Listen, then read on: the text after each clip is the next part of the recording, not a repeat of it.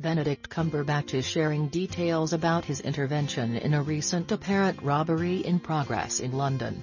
Basically what happened is, I saw a bicycle delivery guy getting surrounded by some guys on a very cold November night, and I just stopped the Uber we were in and tried to calm the kids down.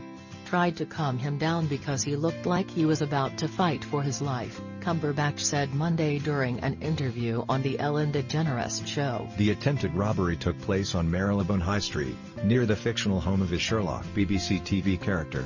I didn't really think twice about knives or acid or any of the other things that can be part of that situation, he says. I literally got in the way. I also tried to stop traffic so they could witness it, and if anything did happen that there were people there and that might scare any violence out of the situation. Cumberbatch also called his actions a bit foolhardy, saying he didn't even consider the potential dangers involved. The Doctor Strange and Avengers: Infinity War star most recently was seen in the title role of the Showtime/Sky West mini-series Patrick Melrose.